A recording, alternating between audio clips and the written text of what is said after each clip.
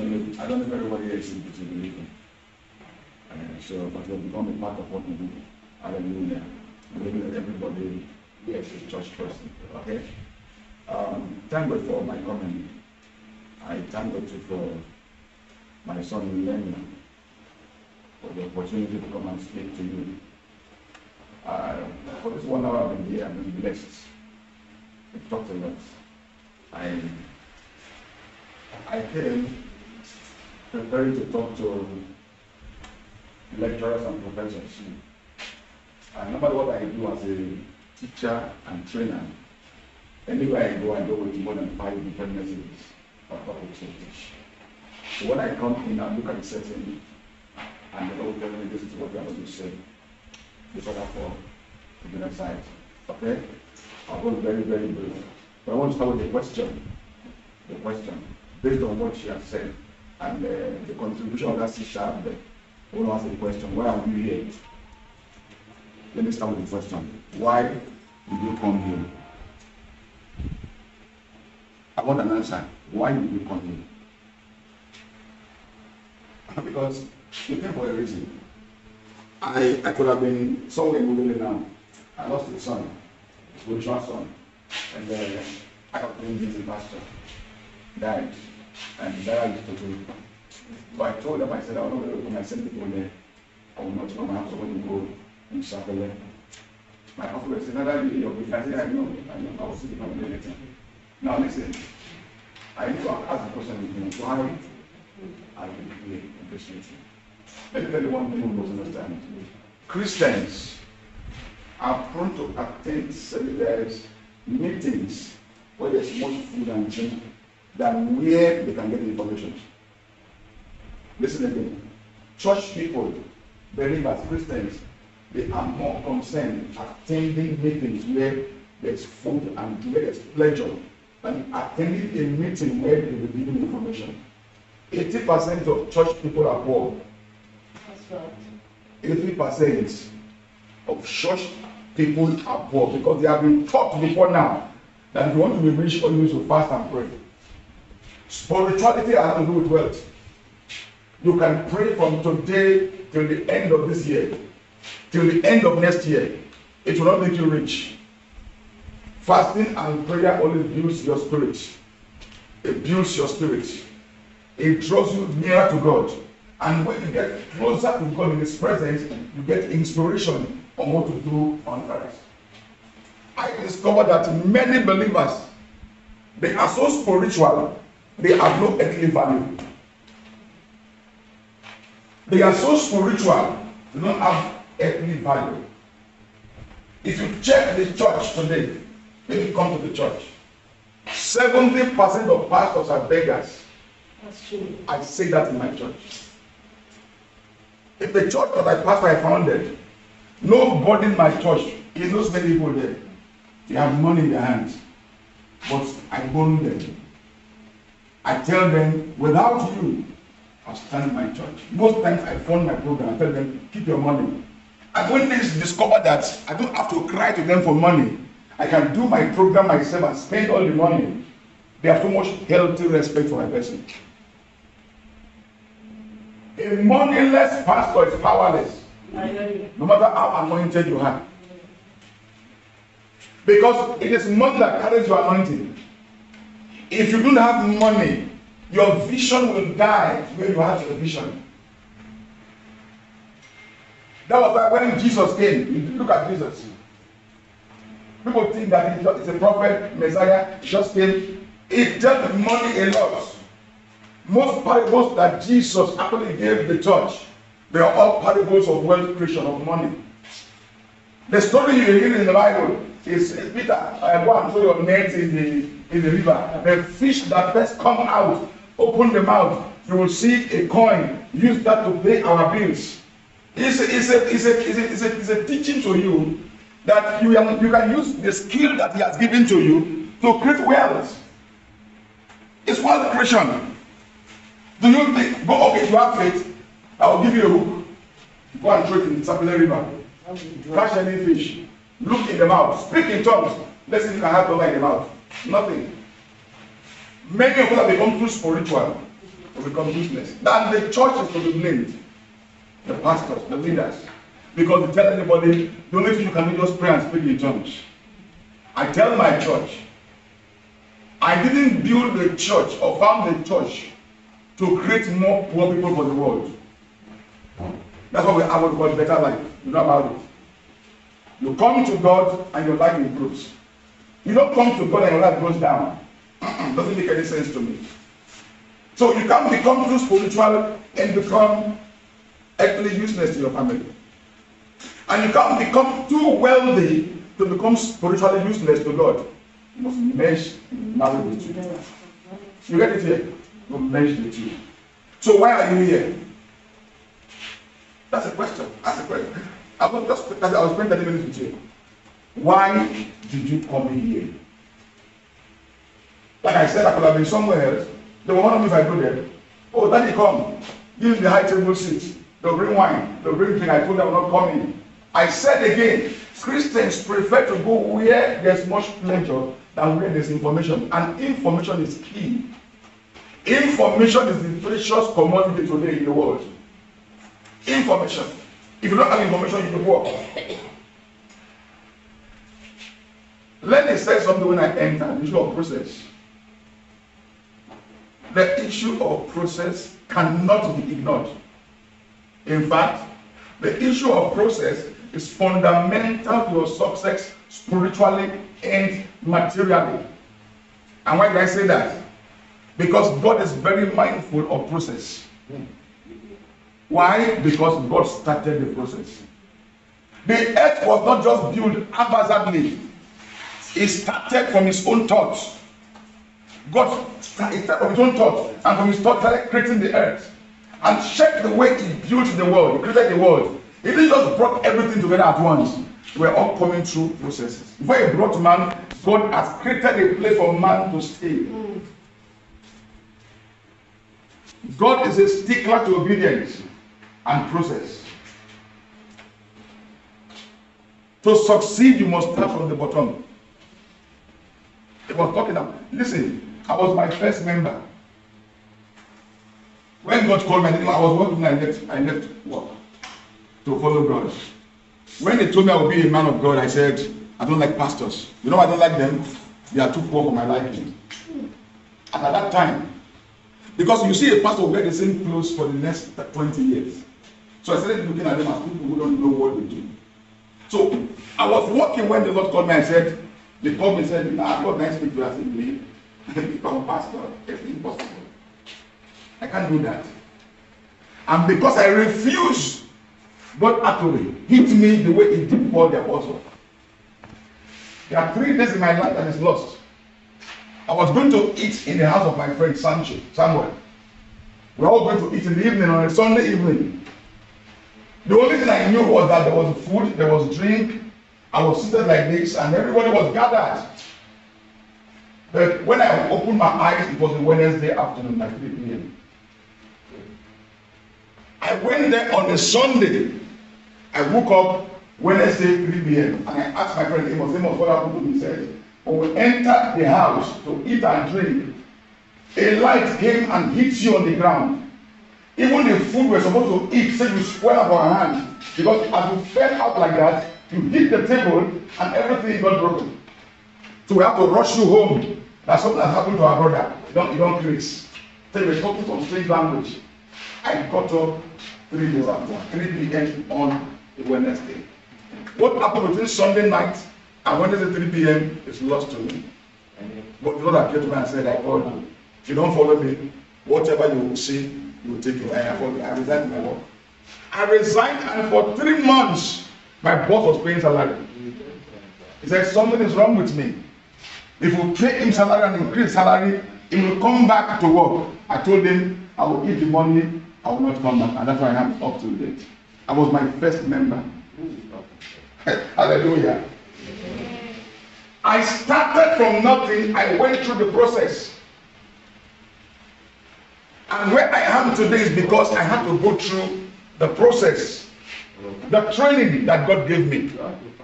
So if you want to get to the top, start from the bottom. Follow time-tested principles and rules.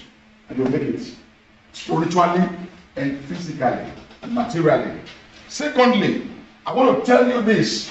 You are a product by design. Samsung is a product. Your mobile phones are all products, right? The cars you drive, they are products. And they sell. You are a product by design. God did not create you for nothing. He created you to announce Him. You are a product by design. And yet, let me say this one. How you market yourself as a product determines the level of success you attain in this earth. Look at MTN. Follow DSTV and see that MTN comes with different marketing strategies. Today they are in this one. You see different, and you just want to buy their products. You are a product. And the way you market yourself is the level of success you are going to attain. And many of us today in this earth, both Christian and unchristian people, we are all products. We have a lot of things in us that we should sell out to people that we don't know, we don't sell. I will complain to God, God, if you can bless me with money. I don't pray for money. No, I don't pray for money. I only pray for God's presence. I don't pray for money. God, bless me financially. I don't do that. Because He said the earth is the Lord and the fullness thereof. He gave us everything. What you do with what He has given to you is in your hands. Like she said, the issue of the akara. Not be prayer now. She just sat down and said, oh, if I sell land, I will make money. The earth is the Lord's. You are a product. How you market yourself matters a lot. But many of us just feel that, market myself how? If God wants, I will become what I won't become. Now lie. There are people who will walk this earth with all their talents and abilities and die unsung, unknown, because nobody told them what they should do. Like I've said many times in my church, the richest place on this earth is the cemetery, where talents and giftings and abilities are all buried. And many will go to heaven and discover that, oh, I could have been this if somebody taught me this, or if I've learned this. Design yourself to be a product that is in demand. I told my church, I am the face of HDA. I'm the face of my church, and I dress the part. Listen, I dress the part. And I tell my members, I am the face. Anywhere you go and you talk about better life, you mention the church, and you see me, you say, yes, I am this one. I deliberately, intentionally package myself to represent my organization. That's what I do, because I'm the product. I'm the chief marketer of my church. So if I can tell you, come to my church and you will be blessed. If I am not blessed, you won't want to come. Poor men don't preach good gospel. They only preach hellfire. Poor men don't preach the gospel of life. They only preach hellfire. If you don't repent, you will die. We know we will die. We will start preaching. We know we will die. Do you know, in all my life as a minister, for the past 20 years, the people I have converted, I didn't convert them by screaming at them. I didn't even tell many to repent. I met many outside. They were difficult. Oh, what happened? Oh, that's what happened to me. I helped them, assisted them. And they said, thank you. So I said, God bless you. They will run after me. And when you say, well, who you be? I'll come to your church. If I am broke, if I am a broke pastor, I won't preach prosperity. You are a product, so design yourself as a housewife. What kind of product will people see of you as a housewife of your husband? Or you are a husband, what kind of product are you to the world?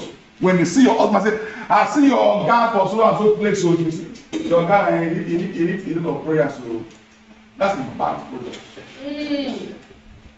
You saw your guy somewhere, and in fact, he needs a lot of prayers.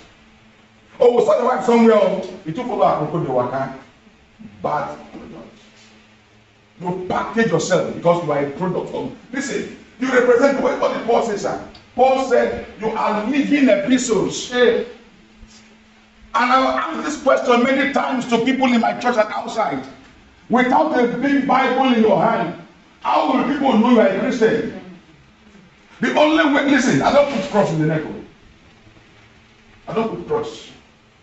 I said because Yahoo boys, they have made cross of no effect anymore.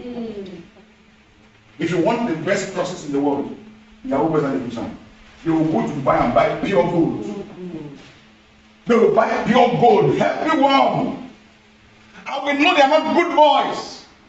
And they will tell you there's no difference. We are all Christians. So I stopped using, I have a man, I don't use them. But let me ask a question. Without this Bible, sir, if people see you out there, how will they know you are a Christian? Because the first people, the first church, have no physical Bible in their hands. But they converted the world. They turned the world upside down. Yet they had no Bible in their hands.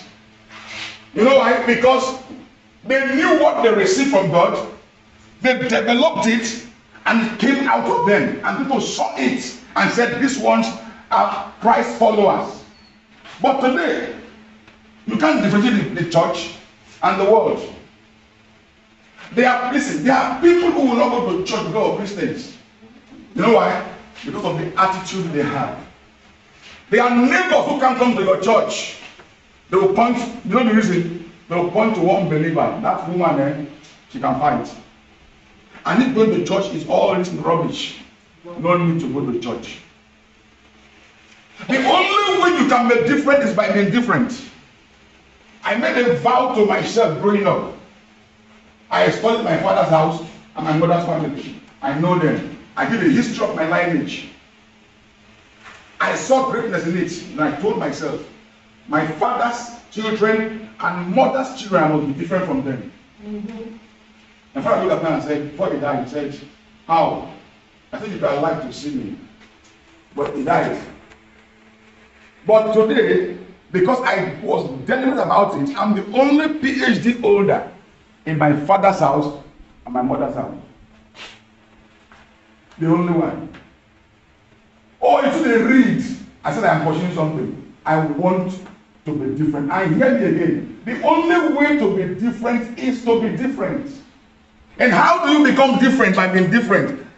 Your lifestyle, your attitude, your language, your capacity, your skills. And hear me, listen to me. If you are here, if you are the same, if what I'm seeing of you now is what I will see 1 year from today, you've learned nothing. You've learned nothing. You will learn because that's why I asked the question, why are you here? If you came because you are invited, let me just come and just sit down and be a part of the crowd, you miss the point. You miss the point. Your capacity, your skills, your attitude, your lifestyle, your language will make you a different person. Develop a particular skill that you have. Be an expert in it and come to a certain point. That's the issue of carving the niche for yourself. I called some sisters in my church who were doing the fasting program, single sisters. I saw them for the first day, second, third day, fourth day. The prayer was heavy. They're speaking in tongues. So I said, I asked somebody, what is wrong? Oh, that they are single sisters, they are fasting and praying for husbands. Oh, I said, praise God. When they are done, send for them. I want to see them. I came to my office, I sat down. I said, thank you for your prayer. You pray for me? I said, yes, sir. Pray for the church? I said, yes, sir. While the fasting and praying that day, oh God, we need husbands. Then I got one simple question. If I want to marry, point at them. If I want to marry any of you, give me 2 reasons why I should marry you. What is your selling point?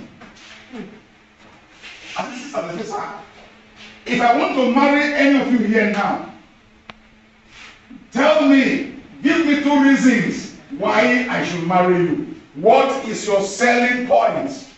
What makes you outstanding from the others? And they all kept looking at me. It's like, it's a question they never expected anybody to ask.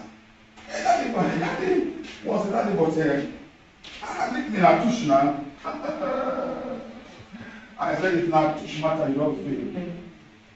If you think physical beauty is what makes you a marriage material, you failed. I said, what is your selling point? Nobody among them who said anything. I said, because you started the wedding. I said, better if you get married here just by the mercy of God. I said, these days, men like us, we are intentional about the people that come into our life. Because if you marry a woman or a man, she or he must bring something on the table. So what are you bringing to the table? What is your selling point? You say, okay, Daddy, I'm very smooth. So I can be useful to you in terms of doing research work. That is the selling point. Okay, Daddy, I am very good at cooking. In fact, you eat my food. If you go to America, you will not eat. You want to come back and eat my food. There must be something that makes you different. And if in your father's house, every one of you are the same, something is wrong with you. You know what I'm saying? I'm not doing it now. If in your father's house, everybody is the same, and you are among the same crowd, something is wrong. He separated light from what? From darkness. The bigger light, the lesser light. Which one will you carry? When Lenny came and we talk about this standout, what interests me is not the quotient, not the academy, it's the word standout. That's the interesting part here. It's not the quotient or the academy. You can go anywhere you can see them. But the standout simply means making the difference. Coming up and be counted and know that this person is unique in his own style. We talk about pastors. If you are a pastor, you can't preach in my church except you have a unique selling point. Either you're a good teacher, a good trainer, or you're a good prophet, or there will be something you are good at. So just say he's a prophet, he's a pastor. Now name, now title. Most pastors today don't have skills. They don't have expertise of anything. And they go to the altar and they scream at people. I tell them, I said, stop shouting. You don't shout at people in the church. You teach them. So in my church, if you ask me now, we want someone to do a seminar, we want someone who can teach on leadership or development. I will call learning.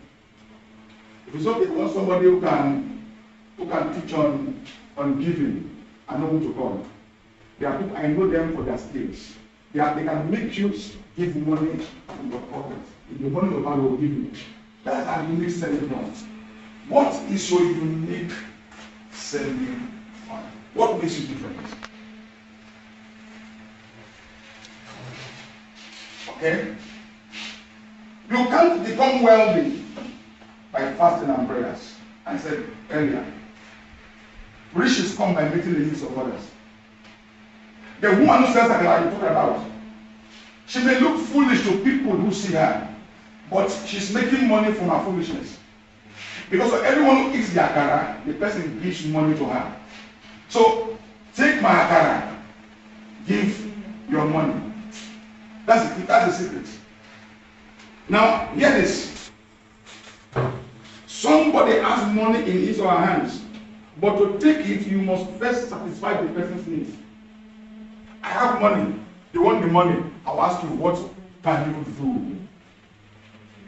Everywhere you look at, there's money. Everywhere you look at. But if you don't have the skill, the capacity to be able to meet a need, forget it. There's no mystery about education. There's no mystery about it. The easiest way to make money is by solving problems. Solve the problem, you have money. It's as simple as that. Learning. I can fill this place with more than 2,000 people in one day. I was learning. Okay, I want to do a program here. That is the word. Not I will do. I will not talk about teaching anybody. I know what sells in the market now in Christendom, prophecy and deliverance. And I'll give a catchword. If you see me I will tell you why you have a problem. 80% of surplus will come. Some don't have problem, but because of their condition, they assume something is wrong with them. They want to hear something. And they will all come. And if you talk to just about 10 persons among the lot who came, now please, when you go back, drop your seed or put it out in the short. So drop out. In a hurry. Mindset. Just look at the people, you know what they want. You give them, they give you the money. I told my church, Lenny, for 32 straight years, counting this year, I have never been broke once. For 32 consecutive years, I have never been broke. 32 years. And my children will look at me and say, Daddy, how did they do it? I said, my God, they say we can pray too now. Only God the answer. But I tell them, outside church, I do other things. Any pastor who sits behind the altar waiting for crumbs to come from your members, you will tire for your life. Members have the way of frustrating pastors. If you go today, tomorrow, and beg and ask for career and school fees and all, let me tell you, pastor, let me tell you one thing here. Nobody in your church will train your children to university level. You get it right, too? Nobody. If you think someone that loves you in your church will take your son or daughter to university level, forget it. And most people who are ministers, they forget that they have their own life to live. That's why a minister, I tell them all the time, he's a pastor, he's my branch pastor. You know where you walk in? Yeah. I said, no, it's this time. You can't be full time. I won't feed your wife. I won't feed your children. I won't buy a mission. Go work. When you come on time off, let's do ministry. Because if all of them become fold their hands and become reliant on me, one day I will collapse behind the shoulders. That's the truth. See, every believer needs to understand that we are God's products and we are wealth creators. Dangote is very rich, we agree. Why is he rich? If you want to go by prayer, then Dangote is the most prayerful person in Nigeria. But we all know he doesn't pray. He only does what the Muslims do. 5 times every day. You go somewhere for some minutes. You put your head down. You pray to Allah and you go back. Minutes.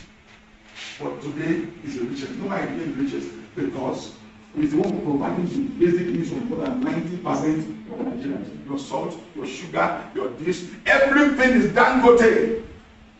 A non-Muslim, a non-Christian. Now, what stops a believer to be like that? Somebody said, if not Christian drum, you don't go walk. I said, you don't go walk how? Why? Why don't go walk? So they say, no, you don't forget. But no, wealth makes church going better. Church makes wealth makes church going better. If you have money and you go to church and your pastor says there's a need for 20 fans, that the church has no fan, what will we do? You just raise your hand. Sir, don't announce it. I'll see you later.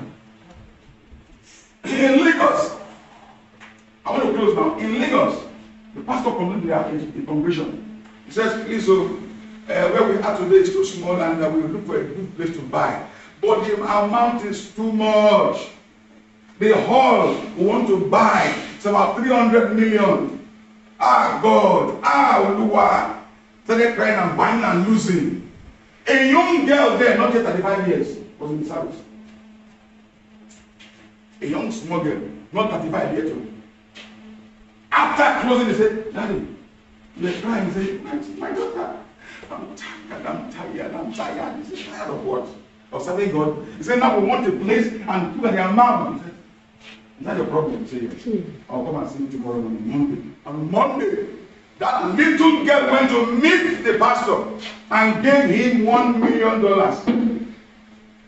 The pastor looked at him and said, look at her and said, What do you do? He said, look at this sign. Let's go to the bank. Go to the bank. $1 million. The pastor, trying to Nigerian currency. How much you done with it? Immediately called the owner of the property. I'm ready to buy. The pastor said, he said yes. The agent did everything. I got all together. Now, no longer crying or praying. The confidence and boldness was there. They went there, they bought the place. The next Sunday, he came to church and said, church, God has done it. That place I complained about last Sunday has been bought by a church member. Everybody got up. Church, he says, church member how? In our church. He said, yes. And it's not possible. So I said, why? He said, church member how? He called the guy stood up. The guy said, church. He was talking too quietly. You know, money makes you talk softly. Money. People who have money don't shout in their prayers. Father, thank you. You are wonderful. I appreciate you. You are good. That's how we should pray. For the poor man. Father, today, you will hear that. Who you want fight? Can you fight God? What is going on here? As soon as they announced, the girl announced what she did. People came and said, Daddy, my shame for us, so we do church. A small girl like this, some place people are replacing money. And the pastor asked twice the amount. You know what the girl said? Every money remaining is your personal money. We bought the place, we furnish it, the balance is your own. The third Sunday, when the man of God came into the altar, voice had changed. As he started talking, he was speaking in tongues, dancing, and he didn't preach. He spoke in tongues, prophesied, started dancing till closing time. And man of God, what is happening again? He said, I'm happy. Money creates happiness. Money is not a source of happiness, but to a large extent, it makes you happy. I'm serious. Money creates happiness. So if you are a Christian, or whatever you have, love money. Outside the love of God, my next love is money. And people say, no, the Bible says the love of money is the root of all evil. It is not the love of money. If you don't love a woman, you don't marry a woman. If you don't love money, you can't look for money. It is the exact, that inordinate ambition. I will do anything to make money. That is wrong. Money is not wrong. If you don't love him, money only flows to those who love him, who love it. So that scripture needs to be explained properly. The love of money is not evil. It's that inordinate ambition. I will kill, I will do this shop to make money, that is evil. I love money. Hallelujah. Let me round up with you. Why are you here? The answer, because we want to be different. Right? Different in one area of life. The persons that play here, I want to be different this. Different in what area of life. Listen to this word. Until you know what stands you out from others, you will suffer limitations. If you don't know what makes you different, you will suffer limitations. And I pray, when I became the minister and God called me, I had to fast for 3.5 days. 3.5 days, fasting and praying. I became like Bruno, I almost died. You know why I did that? That there will be no influence in my future. Anything that will stand before me spiritually as a barrier, that thing must not stand and walk from me. You want to be different, that's good. But first, you must know the area where you want your life to be different. Look at what our sister said. I saw people doing school runs, Abby, and she just thought, I could make it easier for them. And she brought bus. Now, for any woman her age, a friend will say, what are you doing in our patients? You don't even get sense. School runs with them money. Understand this? But the people who are using the buses, they are paying money. It's not free now. They are paying money. And if you add a naira to a naira, back to naira, before you know it, you're making our own money there. There are so many things you can do to make life different for you, spiritually and materially. So many things. Discover yourself. Discover who you are and what you are made for. Discover who you are. Because just going to church every Sunday, or even if you're not a believer, if you stay at home, discover yourself. Who are you? Why are you here? What kind of product do you have? How are you marketing yourself? And you can bear witness, women, go to most of these churches. Our girls are not good for marriage. At all. I'm not spoiling them. I pray for them. Attitude, character. In fact, at times you begin to get angry with them. So what's wrong with you? Hey, what happened? They don't care. They don't care. I told the young girl, I said, you see a senior in his church, your mother's age, you are not greater. He said, sure. He come here and come out. I said, you expect to go into a man with this one? He said, sure. And the man is happy now. Some people are just, they don't know what they do. And if we must know what we want in life, I know who I am. I know what I want. If you give me 1 billion naira now, in 7 days I'll spend it. Because in my head, there's a system. Everything I want for money is all in my system. So to bring the money, I dispose them right in my head. I work with my vision. I go out with my ideas. So who are you and what do you want? That's what we're here. We're not much here. Like I said, if we have announced a prophetic gathering, miracles, the name will walk, the blind will see. You will be sitting here, you will be sitting outside. They will come. So what I do is this one. I do the same method in my church in Warren. Announce a prophetic program. The crowd will come. My teaching is embedded in all I do. I said, go I start prophesying and do anything, please. Hear this for 30 minutes. So all the years you are attentive. I will first teach and let them finish. I said, now let's go to why we are here. That's it. You have to, pastors, you have to drag people to your church. You must use the method that is available now. If you go there and say, what's happening? People come to my church. I will teach you how to avoid hellfire. What do you do? Hellfire. Man of serious. Person get one out of my head. Now hellfire matter. Not be hell against you. The ones are you. So there are some things you must learn how to do. Please. Don't use this occasion for nothing. Don't look, I said, I could have just traveled somewhere and said, Lenny, I can't come. When they come, I tell him, I said, Lenny, don't worry, I'm coming. I could travel to anything I want to travel. The other would have gone. But I said, you know, one thing about leadership is you learn from others. You learn from others.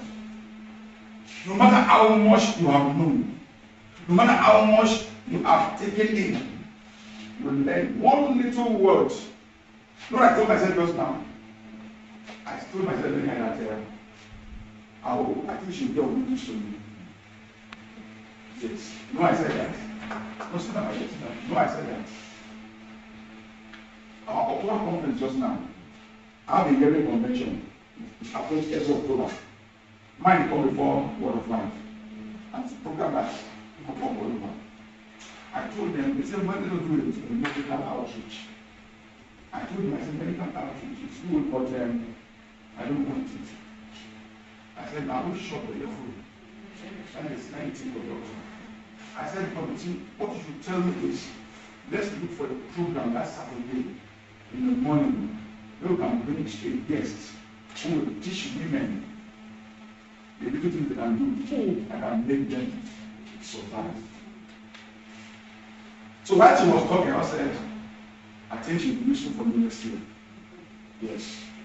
People need to hear some. Listen, to become rich is not big, it's small. Small. All nothing more, they said, no more. This more, so put it around. You can make your more different. And in the morning, do you know, I want to confess one thing to us. Not to sing the word, I'll confess that. There's somebody in Along, if you know you worry very well, that Ojo Road Junction roundabout. Yes. The roundabout there, here this way, seven this way, that roundabout there. There's a woman there that is a specialist in doing the product person. Do you know every Saturday I'm confessing you? I will tell my secretary, Yinka, sir, go there. If you open my 2 fridges, big fridges, food is not there. But somehow, the way she prepares her pepper soup, if you go there by 10:30, you don't finish. By 6:30, you can't the wait. Because she does her own differently. In that same area that those who sell pepper soup now. So I said, we need to teach people how to create wealth. Let give businessmen their own business. But there's some small things we can do. Honestly, I'm honest. There's some little things we can do that will make us not cry, not suffer. So when she was talking, I said, if I've seen her before October, because they didn't come with anybody. And I said, if you don't bring anybody to teach entrepreneurship, I don't want anything in the regard. So that day was left free. Who are you? Why are you here? What's your need? What's your special skill? How are you marketing your product? You are the product. How are you marketing yourself as a product? How do you do it? When people see you, what do they think about you? When they see you, what do people think about you? Do they want to buy into you or they want to run out on you? You must have something that makes people desire you 24/7. I have told women most times in my church, there's only one thing you must find in yourself that makes your man stick with you. Look for that thing that makes him crazy. Once you discover it, develop it. She go work out so today. But my wife, she knows this better than any other woman. There's some things you don't know how to do. Honestly, you must learn how to be different with all. Don't be the same with everybody. I have told my children, they are all grown up. Don't be like me. Be better than me. I told my children, I said, if I have a PhD, I have 2 PhDs. I challenge them. So since I have a PhD, what more do you want? I won't tell them I want to go to school again next year. I told the church, they said, Daddy, before your book goes through your head, I said, I want to have another PhD. Oh, Daddy, waiting. I said, I want to read again for the fun of reading. Just for the fun of it. I want to do for last. I said, one PhD. They said, Daddy, not working. I said, it work. That's what makes me different. I write 2 devotions every day. I write morning devotion. I write evening devotion every day for the past 5 to 7 years. The pastor Benin said, you know they sleep for night? I said, I sleep, but I take joy in writing. So in the morning, I write the morning devotion. In the evening, I have an evening devotion. Outside other write-up and prayer points. I send it out I do it every day for the past 6 to 7 years. And it's building me up. So be different. This program, look at the word that stand out. That's what you must cash out. It's a message to you, stand out. It's like you stand out, meaning come out of the crowd and be different. God bless you.